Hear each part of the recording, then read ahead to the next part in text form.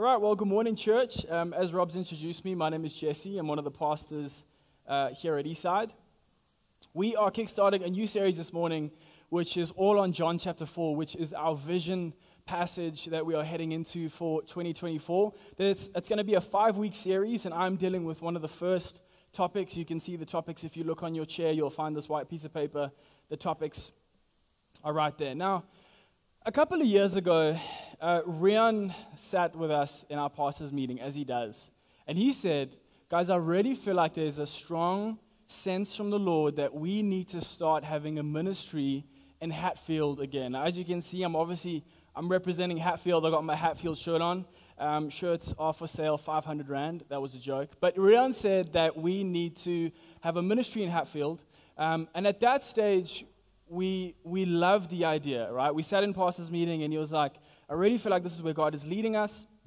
And so as pastors, that's great news. Like, God is leading our church. It's a new opportunity for ministry. This is a possibility for more people to come to know Jesus. And so Rian had said this to us, and we were like, okay, cool, well, we need to get started. We need to do this. We need to start thinking about things differently. But the challenge was we had absolutely no ministry in Hatfield whatsoever. We had nothing there. There used to be a student ministry or a Hatfield ministry of Eastside a good couple of years ago, but at this stage, when Rian brought this before us, we were like, we have nothing in Hatfield. But we knew that this was something that God wanted us to get started with. And so we thought to ourselves, well, where is it that you start with something like this? When you're thinking about launching a ministry, like, where is a good place to start? Because we didn't have the capacity or the time or the energy with what we were already doing to launch an entire new church. You need venues, you need money, you need branding, you need like word of mouth, you need stuff to go out on social media, you need people that are on fire for the vision. And we had me and Jason. And so we were like, well, what is it that we can do in Hatfield to actually get something started? Because we know that we feel that God is leading us into this direction. And so Jason actually gave a really good idea, and he said, well, why don't we just run an alpha course in Hatfield? It's simple. The course is 11 to 12 weeks, depending on how you set it up. And everything is kind of put together. You just need to get the branding printed. You just need to get the word out there. And you can invite people, and they can come. And so we decided that we would run a Hatfield course in Hatfield because this is what we felt like God was calling us to. And so we did it. We set a date. We ended up finding a venue, and we asked a lot more from the young adult life group that we had at that stage. Eastside had a young adults life group, which some of them were students, some of them were working, but almost all of them did not have any connection to Tux. They were either studying at other universities or anything like that. And we asked a lot more from them that we should have, and we ended up running the Alpha course. So what we did was, obviously we had set a date. We started to print flyers. We had branded water bottles. We printed out big banners. We printed out gazebos. We got shirts made. We paid to have an interview done on Tux FM. We paid to post things on Tux social media, inviting students to our Alpha course, and we caught them with a tagline, "There will be free food," right? And so that's how we got them, because we know that's a great strategy to get young adults in Hatfield to anything. And so the Alpha course happened, and now we had decided there was another aspect that we were going to explore around reaching people for Eastside Hatfield, or rather for this Alpha course. And it was that we would head out onto the streets. Now, lots of people, like, just by that idea alone, lots of people get intimidated by that. But we felt like Hatfield is this place where there are students walking through all the time. The place is pumping. The streets is a great place for us to find people that we had never reached or never met before and invite them into something. So we printed a lot of flyers. We printed water bottles where we had, we put together a website for the Alpha course so that it would be easy for people to register. We printed these water bottles with Alpha branding, and we went out onto the streets in the hot summer day, and we invited students to this Alpha course. And we did that for a few times. We went out in large groups. And eventually the Alpha course happened. The day came, it arrived. We had food organized. We had a venue organized. We had, I think you'll see the photos up behind me, that we did that setup all on a roof. You'll see the photo to the left. The seats are empty because no one has arrived yet, but that's what the setup looked like. And then you can see, like right in the middle there, that is the roof packed out with 60 to 80 students that by the way, we had never necessarily met before other than a connection on the street, and that's what it looked like. Now, from us going to have absolutely no ministry in Hatfield to a few weeks later launching an alpha course like that is just incredible. Like, it is evident that God was present, God was with us. But the reality was, we did this in the pandemic. Like, we did this where we had to actually still wear masks while we were having a discussion. But look at what God did at this alpha course. And I always think back to this. This was a good couple of years ago, but what was so interesting for us is we couldn't believe that we had got all these students to one place, right? And it sounds like this is an advertising section for Eastside Hatfield. It's not. I promise there's a point to my story. But we wanted to be like, okay, well, we wanted to investigate. What was it that got these people to come here? Because I can be honest, like if I got invited to something on the street, you'd almost have to pay me to go to it, right? Because I'm skeptical. I'd be like, there's something fishy. Why is the food free? Like, what are you guys trying to do? Like, this sounds weird, right? And we asked the guys, we're like, what is it that made you come? And logically, you'd think to yourself, well, I mean, we did an interview on Tux FM, telling people about Alpha. We posted stuff on social media. We got the word out. We got people to like reach out to their friends on WhatsApp and things like that. And do you know, most of the people that we spoke to said, somebody intentionally connected me with me on the streets. And I was like, okay, I'm in. Most of that group that came on that evening that we decided to host the Alpha and continued to come was because someone decided to intentionally connect with them, a person that they had never known, never met, never seen, and they decided to come to the Alpha course. I'm not saying there isn't a place for branding and websites and all these other things, but those people filled that room because filled that rooftop because someone intentionally connected with them. Now, we run at least one Alpha course a year in Hatfield with about 50 to 70 students that come through. We have an Eastside Hatfield campus where we run services every single Sunday night. Last week, Sunday, we had 70 people. We were expecting a whole bunch more. We run student life groups where 40 to 60 young adult students come together to dig into the Word together. We have over 5 different simple groups running simultaneously throughout the year. Ultimate Frisbee, simple running, simple tennis, simple squash. We have people that have been able to find a place to call home because of one intentional connection. Because one person decided to say, I'm going to intentionally step out and I'm going to reach out to someone else and I'm going to invite them in. That's why we have the Hatfield campus that we have today, and we give all the credit to God. I do not know how we did this. We ended up not planning a church in a few weeks because that would have been crazy, and then we started a coffee shop in 5 days. And that was just a whirlwind in and of itself. But the point that I'm trying to make is there's an incredibly powerful thing behind just intentionally connecting with someone. And it has the capacity to absolutely change someone's life if we are willing to do it. And so this morning, what we are going to be doing is we're going to be digging into a passage of Scripture, John chapter 4, where Jesus actually models something for us of how we as a church, as a community of faith, can bring hope and salvation. That's why we exist as a church. Like if anybody asks you, hey, like why is your church your church? Like why does it exist? Like what do they do there? You can just tell them they exist to bring hope and salvation. If it's a youth ministry on a Sunday, they exist to bring hope to the teens and salvation to the teens. If it's a kids ministry on a Sunday, hope to the kids and salvation to the kids. If it's church on a Sunday, hope and salvation. If it's having events, hope and salvation. If it's having meetings, everything that we do leads to hope and salvation because we believe that is what God has called us to as a community of faith, especially here in Pretoria East. But what it looks like specifically for us each year looks a little bit different. And so we have a Vision Sunday where Rian, our senior pastor, he brings us a word. And that word for the year will be our practical passage as to what the hope and salvation looks like for our church for the next year. And it just so happens that the passage that Rian brought before us was John chapter 4, where Jesus has this incredible encounter with this woman at the well that leaves this woman and her village and for the rest of her life ultimately transformed. You see, Jesus understood just how to do these intentional connections. Jesus oriented himself, his life around connecting with people on an individual level, and that led to some incredible life change and ultimately led to the world being changed forever. And so the reason that we're going into John chapter 4 is because that is our vision passage for the year. And I think that it's an incredibly powerful passage for us as a church to really ask ourselves the question, how do I bring hope and salvation? Because we can have these events on a Sunday, we can have all the alpha courses that we need to, we can have the events, we can have the life groups, we can have the incredible church services. But until we as a church on an individual level decide to say, I exist in my 9 to 5 and my Monday to Saturday and every other hour of the week that I have, because my church exists to bring hope and salvation, I am my church, I exist to bring hope and salvation.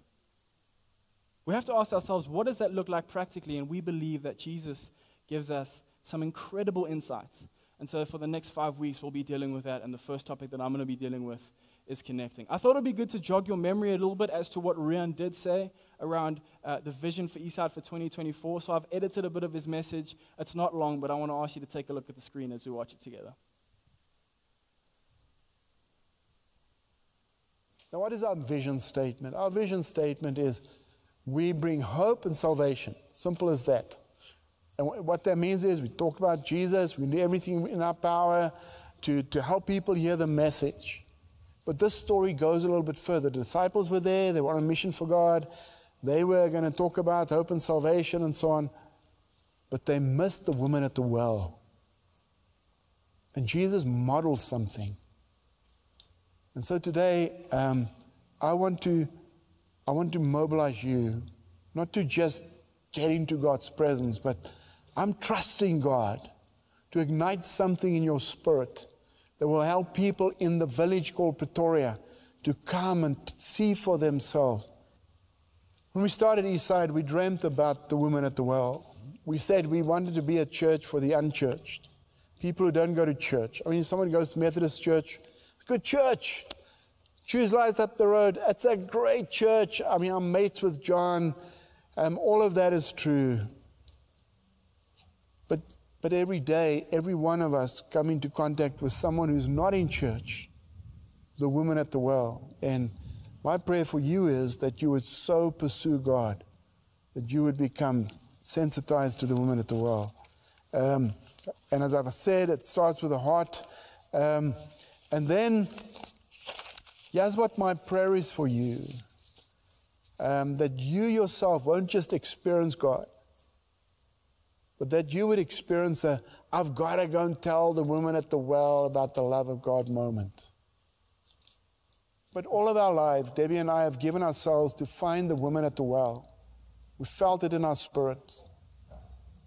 And I think it was 2 days before Debbie died, we had a devotional time together, and we prayed. We prayed for our church. We prayed that God would turn us into a church that will notice the woman at the well. And so I want to ask that we change our vision statement just a little bit. It must say, we bring hope and salvation. How can we do that if we haven't experienced for ourselves? And so in God's presence, to have those God moments, will you pursue that? And then the third thing is, I want you, before you wake up every morning, to pray this prayer. God, who is the woman at the well today? Who is that one person? Who do you want me to bring hope and salvation to? So it's really helpful for us to think about that and to ask the question, who is it that God wants us as a community to bring hope and salvation to in our day-to-day?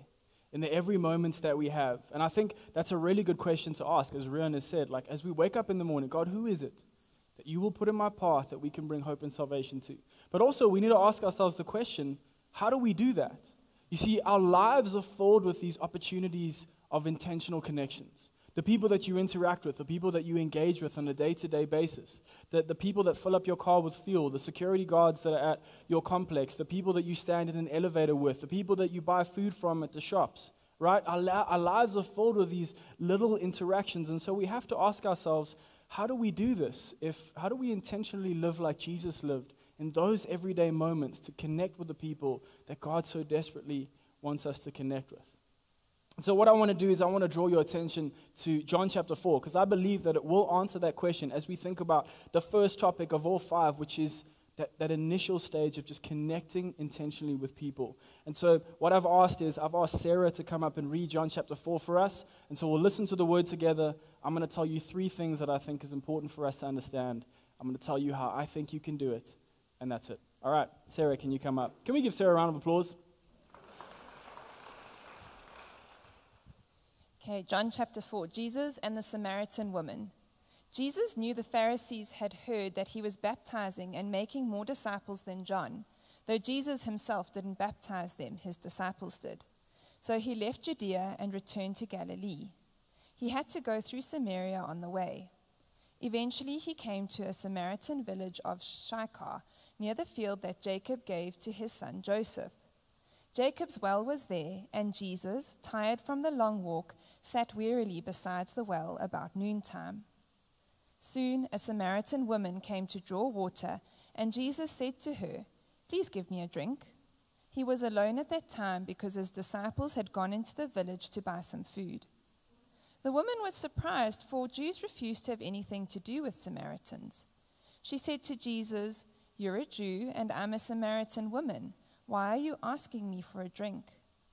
Jesus replied, "If you only knew the gift God has for you and who you are speaking to, you would ask me, and I would give you living water." "But sir, you don't have a rope or a bucket," she said, "and this well is very deep. Where would you get this living water? And besides, do you think you're greater than our ancestor Jacob, who gave us this well? How can you offer better water than he and his sons and his animals enjoyed?"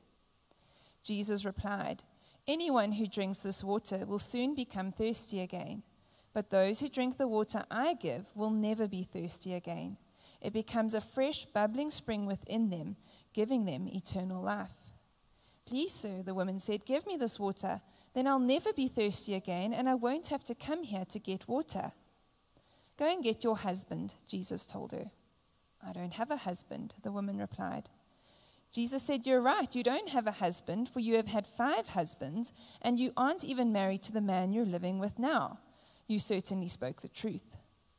"Sir," the woman said, you must be a prophet, so tell me, why is it that you Jews insist Jerusalem is the only place of worship, while we Samaritans claim it is here at Mount Gerizim, where our ancestors worshipped?" Jesus replied, "Believe me, dear woman, the time is coming when it will no longer matter whether you worship the Father on this mountain or in Jerusalem. You Samaritans know very little about the one you worship, while we Jews know all about him, for salvation comes through the Jews.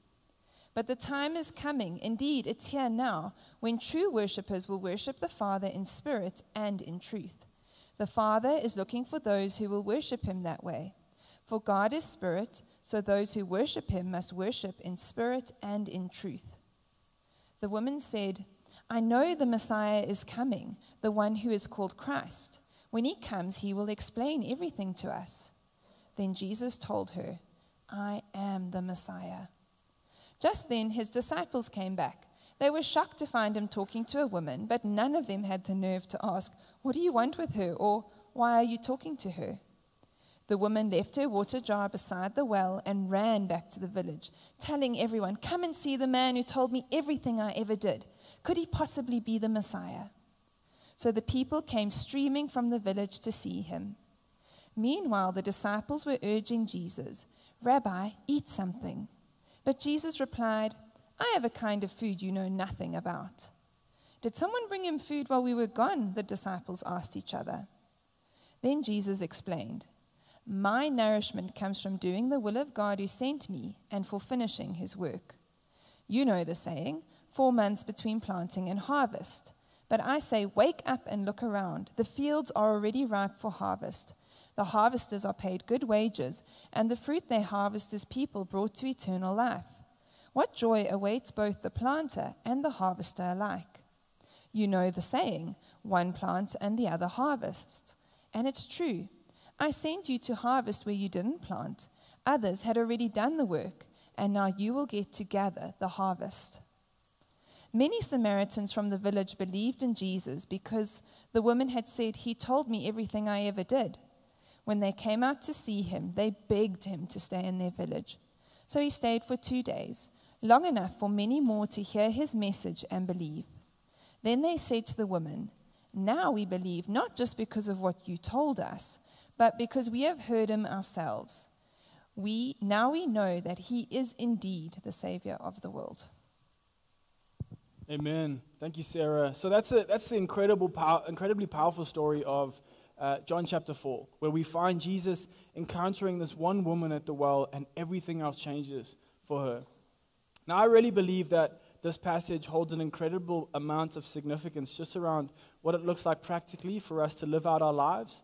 And as we ask ourselves that question that Rian said, that Rian challenged everybody to ask, God, who is that woman at the well today that you are wanting us to reach out to? And so there's a couple of things that I think Jesus did very intentionally around connecting with people. And I'd like to bring your attention to that this morning in the hope that it might give you something practical to do in the week that lies ahead. The first thing I want you to notice is Jesus didn't connect with this woman at a synagogue.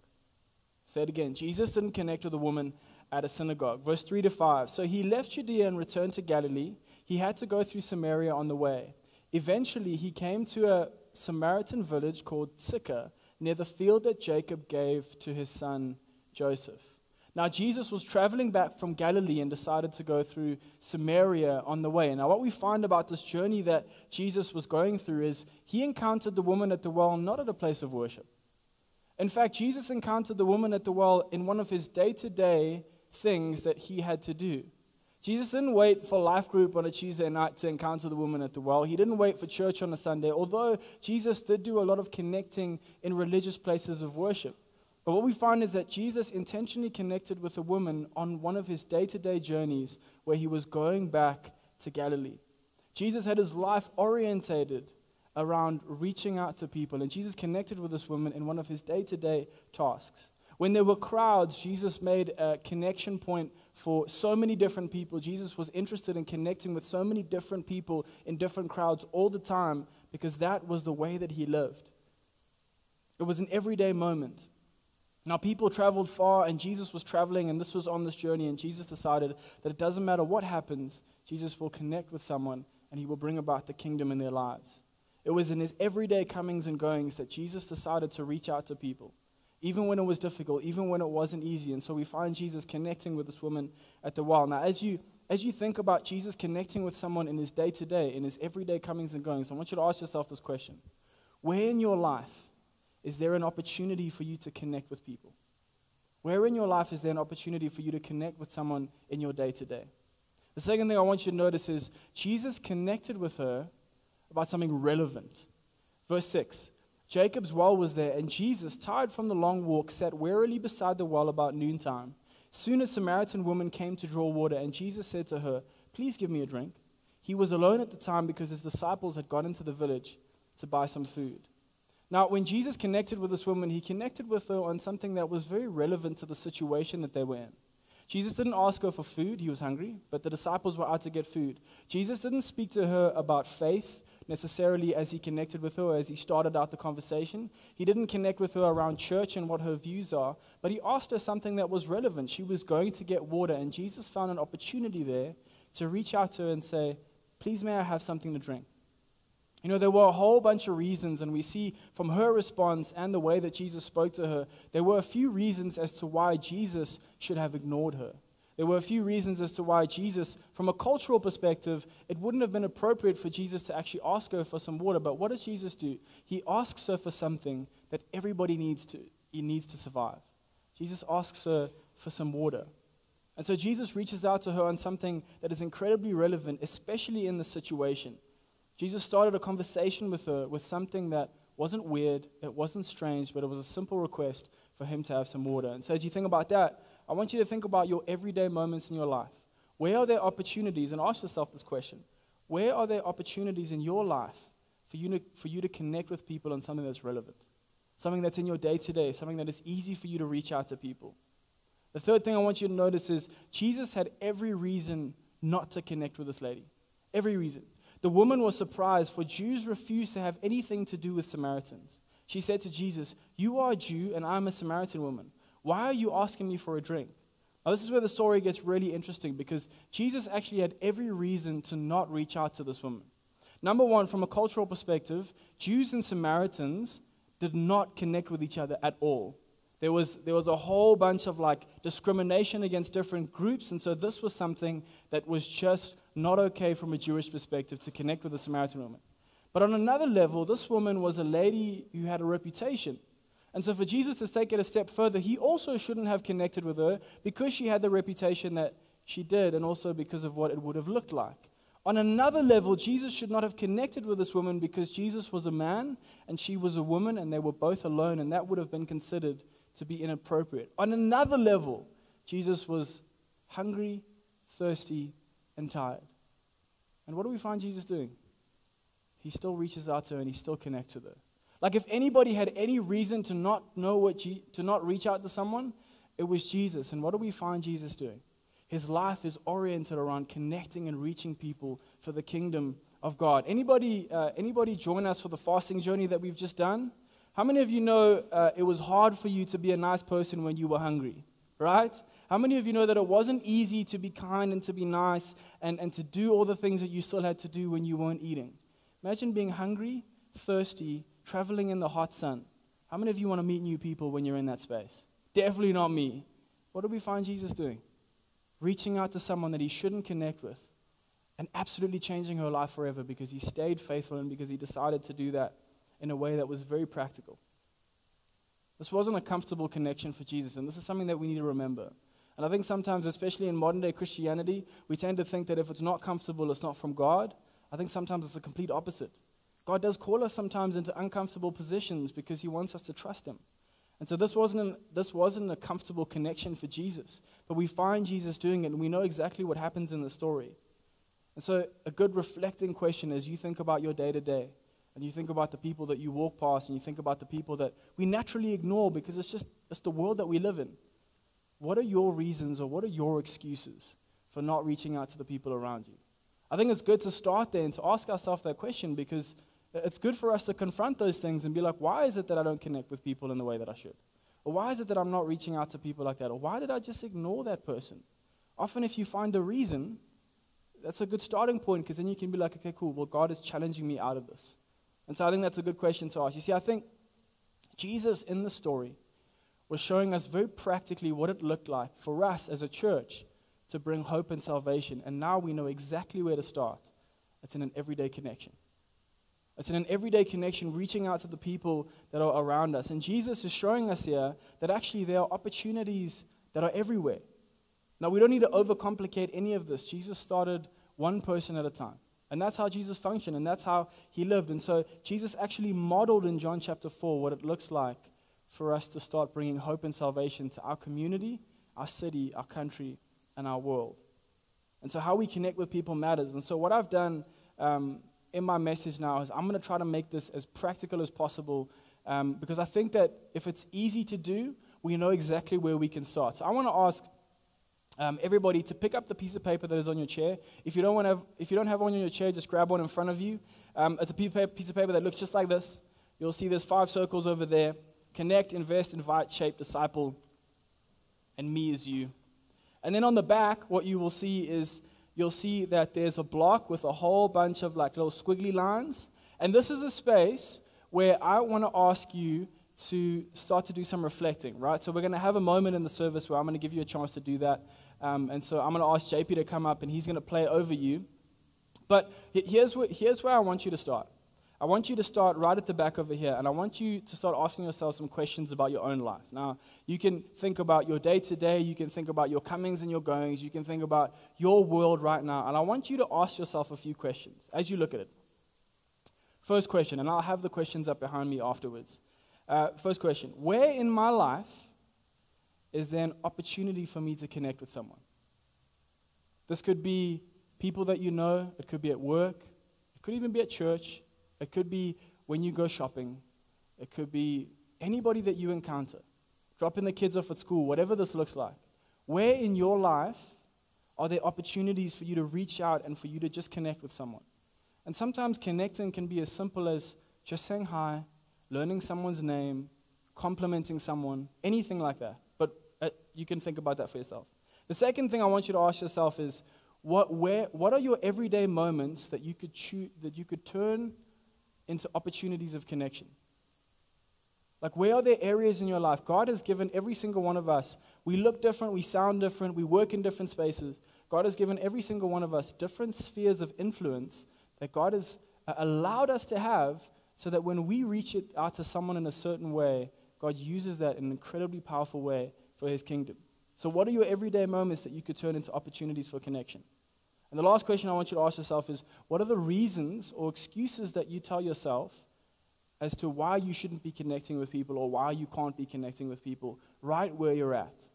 I think sometimes people would so desperately want to go and reach everybody out there and in other countries, and I think that's an incredible place for us to be. And I think God calls people specifically to that. But I also think that sometimes it's best for us to just reach the people around us. If we can start there, that's a really good place to start. And so, third step, I want to ask you to write the names down. So Robs has said that she will send this out on the news groups, so you will have a digital version as well. If you're online, you will have a version as well. But I want to ask you right now, JP's going to come up and he's going to play over us. I want you to think about some names. I want you to ask God for some names that he can give you, and I want to ask you to write them down on this piece of paper because this is fundamental to the next few steps of the series that we're going to be doing for the next 5 weeks. And then what I want to ask you to do after that is I want to ask you to do it. If you write down the names, and if you've had your moments of reflections, you now have the names and you have a space where you can refer to and you have something to hold yourself accountable to. You could write down the place where I fill up fuel. I'm going to go to the same place and I'm going to make sure that I can connect with that person who's filling up my car. You could be like, I'm going to go to the shops and I go to a specific Woolies or I go to a specific Pick and Pay or Spa or whatever. I'm going to connect with those people there. Or it could be your security guard at your complex. You might be someone that drives a lot, and so you need to fill up a lot. Fill up in the same place so that you can reach out to the person there. You might have been introduced to a friend of a friend, and so the connection's already been made. All you need to do is solidify it. Might be you dropping kids off at school, and you have to wait for your kids, and there's a group of parents that wait together. You can reach out to them, and you can connect with them, and just introduce yourself. Say hi, smile, learn their names. Wherever it is. It shows I really believe that God is wanting to do something incredible in and through our church. And he's wanting to do something incredible through you. And when you think about this, I want you to know that you must say to yourself, God is wanting to do something incredible through me. Not the pastor, through me. Because that's who Eastside is. And so JP's going to play for a little bit. You have the piece of paper in front of you. You can fill out the names. I'm going to give you a chance to do this. And then I'm going to come up and I'm going to close the service.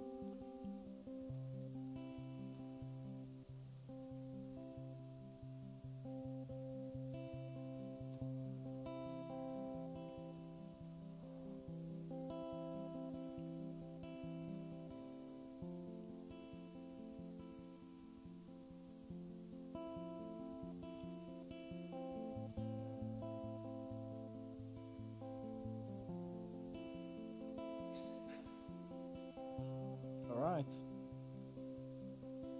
Okay, so you got your piece of paper. You've written down your names. I have some names, church, that I'll be honest with you, I'm a little bit nervous to connect with them. Yeah? Anybody feel that way? I think that's the point. I think that Jesus is always calling us out of this place that we're in into a space where he can truly use us. And when we're nervous, and when we're not sure that we have the courage for it, welcome to being human.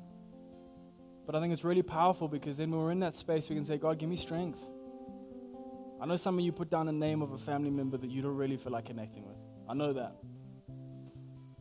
But I believe that if we take this first step, God can transform our city. If you had looked at that Samaritan woman, knowing how the story ends, if you had looked at her and thought to yourself, through this woman, an entire village will be transformed. Someone had told me that I wouldn't have believed it. But that intentional connection. Can you imagine what Pretoria East can look like if each of us just have our people that we are connecting with? And so the connecting is really important because that is the first step. I know that there's a lot more in the process of telling people about Jesus than just connecting with them. But I think connecting is a really easy, really like low-key, low-pace way to start. So as we journey through this series, we will be looking at a whole bunch of different areas. So it'll be connecting, then investing, inviting, sharing, and discipling. And so when we look at these different aspects of the sermon series, the first step is for you to go reach out and connect with someone. And so I'm going to ask you to keep this piece of paper. If it's digital, then keep your digital notes on your phone. We're going to work off of it for the next 5 weeks, and we are going to journey together as a church to bring hope and salvation. I really believe that God is going to do something incredible through our church. And I've seen so many of you be so faithful with this. And I want to challenge you this morning. If you've never done it before, start this week. The only reason, and this is the last thing I'm going to say before I pray for you, the only reason that I can stand up here today and tell you about Jesus and tell you about how incredibly transformational and powerful his mission is because someone probably sat in church one day, felt a little bit uncomfortable, and thought about me. And thought that they would, hey man, I'm going to connect with that person. Imagine your kids. Imagine your family members. Imagine your co-workers.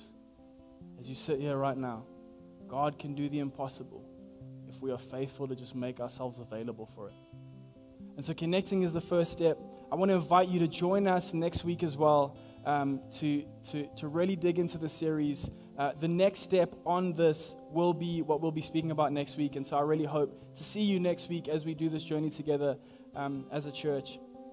One intentional connection from Jesus really can lead to something incredible happening. Can I pray for you?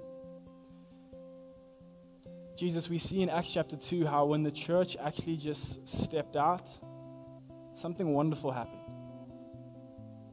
Jesus, we've seen in history how when revivals broke out, it was just the church being who you have called them to be, sustained by you, guided by you, loved by you, empowered by you. Jesus, we know right now that all over the world, the global church is gathering together with their hearts ignited for the gospel of Jesus, so desperate to bring hope and salvation into their world. You know, Jesus, I know that there are churches out there that would love to be able to walk into the streets and bring hope and salvation, but they can't because they'd probably be persecuted for it. We have that freedom, Jesus, so will you set us alive with what it is that you call us to? For our city, for our families, we make ourselves available for you, King Jesus. And we pray that we would model our lives bringing hope and salvation on this encounter that you had with the woman at the well. Rabbi, would we learn from you? Would we sit under your teachings? Would we take notice of your ways? Would we do it in our lives? Holy Spirit, I want to pray for the people here this morning. They're a little bit nervous, a little bit unsure about what the future holds, with them reaching out and connecting. I pray, Jesus, that you would give them courage, that you would give them strength, and Holy Spirit, you would let them know who's with them, the God of heaven and earth. We love you, Jesus. We're grateful for your grace. Help us to be faithful. In your name, Lord Jesus, we ask and pray. And everybody said, hallelujah, amen. Church, thank you so much for coming today. I'm glad that you decided to come to church. Please do not rush off. We have our Connect Cafe open. We've got some good coffee for sale, all of that kind of stuff. And then I know Rob said it again, but I'm going to say it even again. We have our Hatfield launch tonight. We really believe that God is doing something incredible in Hatfield. We cannot take the credit for it. It's too good for it to be us. It is really God. And so we want to ask, if you can't make it tonight, pray for us. But if you can make it tonight, it's not just a church for young people. It is a church for everybody, right? We are standing on your shoulders as we do ministry in Hatfield. So please pray for us. And if you can make it, come celebrate with us as we kickstart the Hatfield campus. Guys, have a great Sunday. I'll see you again soon. Bye.